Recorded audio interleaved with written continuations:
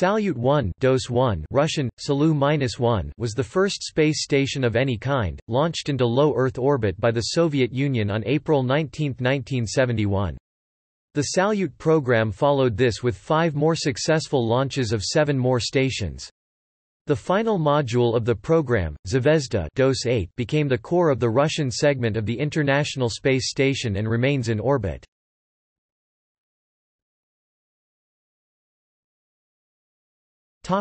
Background. Salyut 1 originated as a modification of the military Almaz space station program then in development. After the landing of Apollo 11 on the Moon in July 1969, the Soviets began shifting the primary emphasis of their manned space program to orbiting space stations, with a possible lunar landing later in the 1970s if the N-1 booster became flight-worthy. It did not. One other motivation for the space station program was a desire to one-up the U.S. Skylab program then in development. The basic structure of Salyut 1 was adapted from the Almaz with a few modifications and would form the basis of all Soviet space stations through Mir. Civilian Soviet space stations were internally referred to as DOS, the Russian acronym for Long Duration Orbital Station. Although publicly, the Salyut name was used for the first 6 DOS stations, Mir was internally known as DOS 7.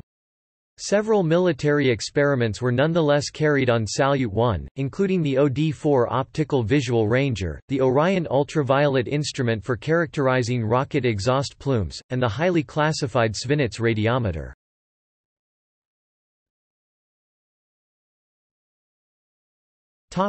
Construction and operational history. Construction of Salyut 1 began in early 1970, and after nearly a year it was shipped to the Baikonur Cosmodrome. Some remaining assembly work had yet to be done, and this was completed at the Launch Center.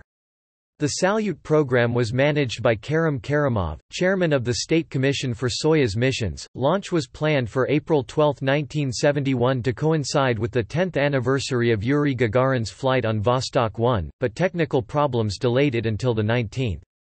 The first crew launched later in the Soyuz 10 mission, but they ran into troubles while docking and were unable to enter the station. The Soyuz 10 mission was aborted and the crew returned safely to Earth. A replacement crew launched in Soyuz 11 and remained on board for 23 days. This was the first time in the history of spaceflight that a space station had been manned, and a new record time was set in space.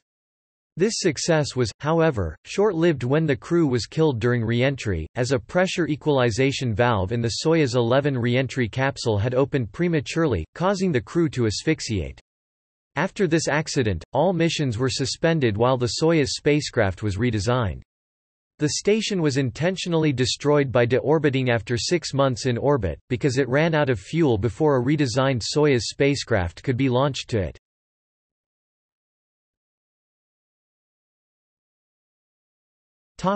Structure. At launch, the announced purpose of Salyut was to test the elements of the systems of a space station and to conduct scientific research and experiments. The craft was described as being 20 meters (66 feet) in length, 4 meters (13 feet) in maximum diameter, and 99 cubic meters (3,500 cu-feet) in interior space, with an on-orbit dry mass of 18,425 kilograms (40,620 pounds). Of its several compartments, 3 were pressurized 100 cubic meters total, and 2 could be entered by the crew.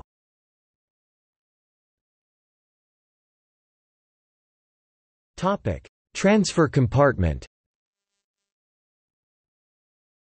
The transfer compartment was equipped with the only docking port of Salyut 1, which allowed one Soyuz 7K Oaks spacecraft to dock. It was the first use of the Soviet SSVP docking system that allowed internal crew transfer, a system that is in use today. The docking cone had a 2 meters (6.6 feet) front diameter and a 3 meters (9.8 feet) aft diameter.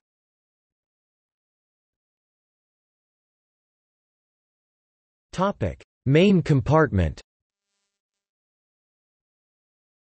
The second and main compartment was about 4 meters (13 feet) in diameter.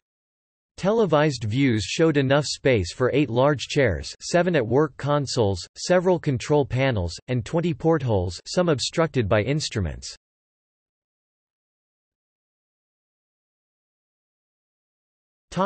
Auxiliary compartments.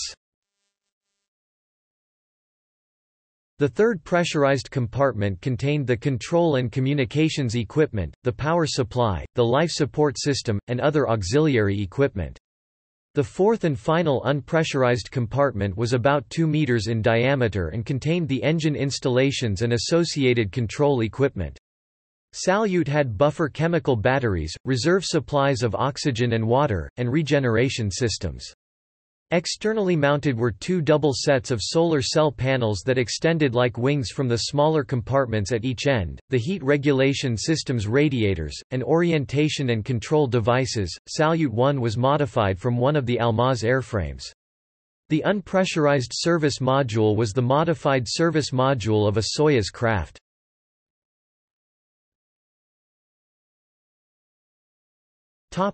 Orion 1 Space Observatory. The astrophysical Orion 1 Space Observatory, designed by Grigor Gurzadian of Bayrakhan Observatory in Armenia, was installed in Salyut 1. Ultraviolet spectrograms of stars were obtained with the help of a mirror telescope of the Mersenne system and a spectrograph of the Wadsworth system using film sensitive to the far ultraviolet. The dispersion of the spectrograph was 32 A per millimeter, 3.2 nanometers per millimeter, while the resolution of the spectrograms derived was about 5 A at 2600 A, 0.5 nanometers at 260 nanometers. Slitless spectrograms were obtained of the stars Vega and Beta Centauri between 2000 and 3800 A, 200 and 380 nanometers.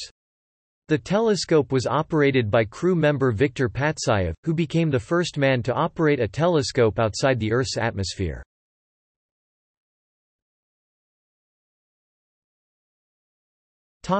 Specifications. Length 15.8 meters. Maximum diameter 4.15 meters. Habitable volume 90 cubic meters. Mass at launch 18,900 kilograms. Launch vehicle, Proton, 3 to 4 stages. Span across solar arrays, about 10 meters. Area of solar arrays 28 square meters. Number of solar arrays 4. Resupply carriers, Salyut 1 type Soyuz. Redesigned Soyuz missions were to take place, but this did not occur. Number of docking ports 1. Total manned missions 2. Total long-duration manned missions 1.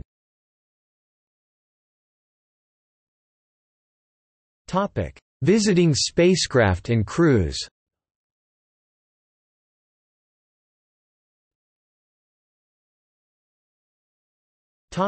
Soyuz 10. After taking 24 hours for rendezvous and approach, Soyuz 10 soft-docked with Salyut at 1:47 on April 24 UTC and remained for 5.5 h. Hard docking was unsuccessful due to technical malfunctions.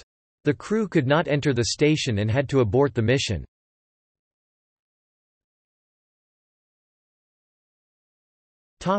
Soyuz 11.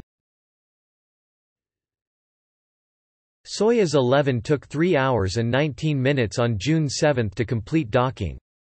The crew transferred to Salyut and their mission was announced as checking the design, units, onboard systems, and equipment of the orbital piloted station, testing the station's manual and autonomous procedures for orientation and navigation, as well as the control systems for maneuvering the space complex in orbit, studying Earth's surface geology, geography, meteorology, and snow and ice cover, studying physical characteristics, processes, and phenomena in the atmosphere and outer space in various regions of the electromagnetic spectrum, Conducting medico-biological studies to determine the feasibility of having cosmonauts in the station perform various tasks, and studying the influence of spaceflight on the human organism. On June 29, after 23 days and flying 362 orbits, the mission was cut short due to problems aboard the station, including an electrical fire.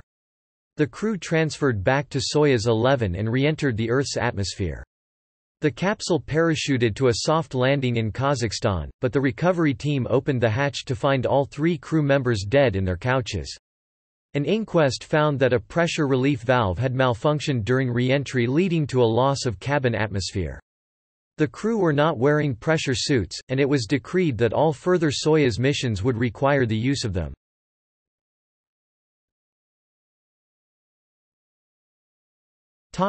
Re-entry.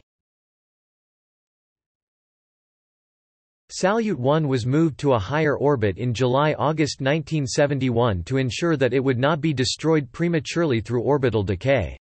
In the meantime, Soyuz capsules were being substantially redesigned to allow pressure suits to be worn during launch, docking maneuvers, and re-entry. The Soyuz redesign effort took too long, however, and by September, Salyut 1 was running low on attitude control gas. It was decided to conclude the station's mission, and on October 11, the main engines were fired for a deorbit maneuver. After 175 days, the world's first space station burned up over the Pacific Ocean. Pravda, October 26, 1971, reported that 75% of Salyut 1's studies were carried out by optical means and 20% by radio-technical means, while the remainder involved magnetometrical, gravitational, or other measurements. Synoptic readings were taken in both the visible and invisible parts of the electromagnetic spectrum.